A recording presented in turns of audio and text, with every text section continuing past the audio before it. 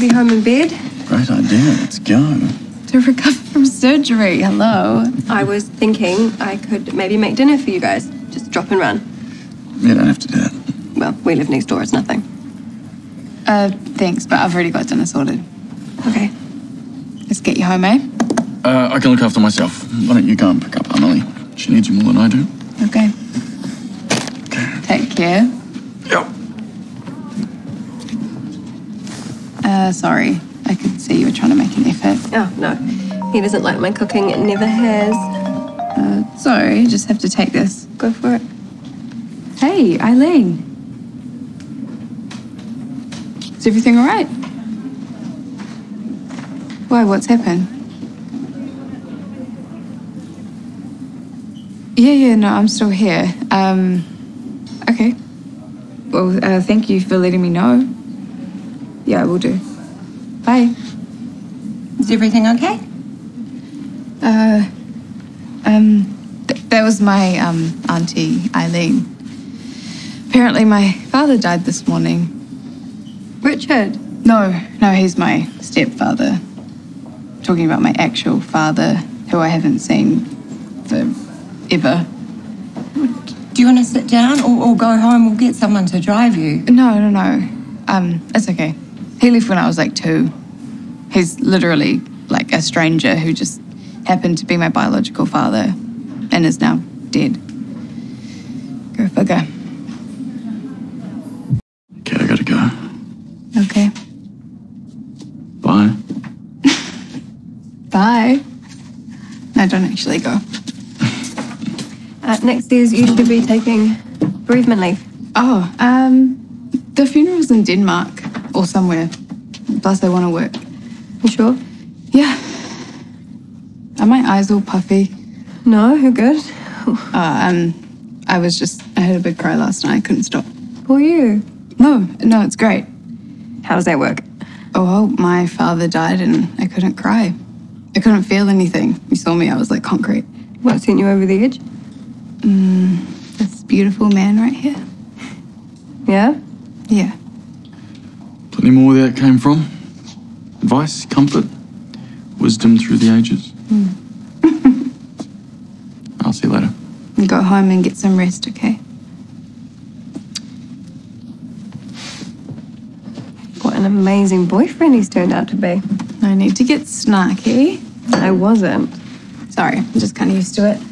Well, I've changed. So was Tom. Long may it last. You just did it again. Habit. Sorry. No, really, last night was amazing. He talked and talked, opened up about his childhood. I know every sad story about his mother. No, this was about his dad. Oh. You know, under that tough exterior, Tom's just a big softie. And he was there for me when I needed him. Okay. Okay, that's wonderful, but you need to be careful. Of what? Tom can turn on the charm when he wants to. You think he was faking it? No, I'm saying he must really like you to be going to all this effort.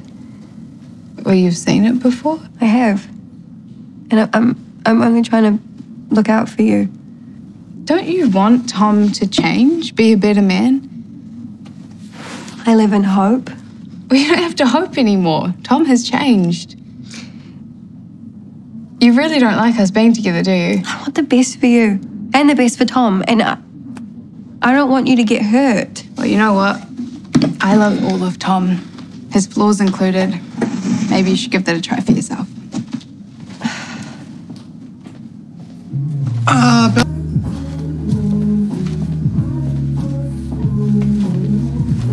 Hi. I'm looking for a Dr. Tom Griffiths. You know him? What are you up to? Tess gave me a rock up. Said I had to get used to the brand new Tom. She did that? Yeah. Being nice to someone when their father dies is kind of normal human behavior, no? Yeah, it was a special night. We talked for ages. About Dad. Stuff I'd forgotten about. Mm-hmm. Do you want to know what the weird thing was? What? Tess actually helped me. She doesn't even know it. Okay. That's nice, but What? how is this relationship different, Tom? From all the others? Watch and learn.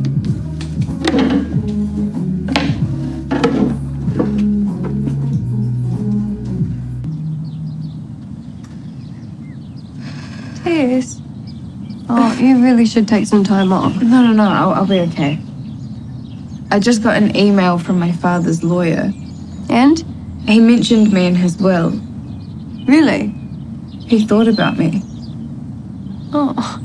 I didn't think he cared, and now he's left me stuff. What is it? Something special? I'm still looking through. Oh, here we go. No way. What? What'd you get? A car? Bit of cash? I got everything. What does that mean? I'm the sole heir of the entire estate. Thousands? Over 3 million. Wow. That is big stuff to process. Yeah, I need to talk to Tom.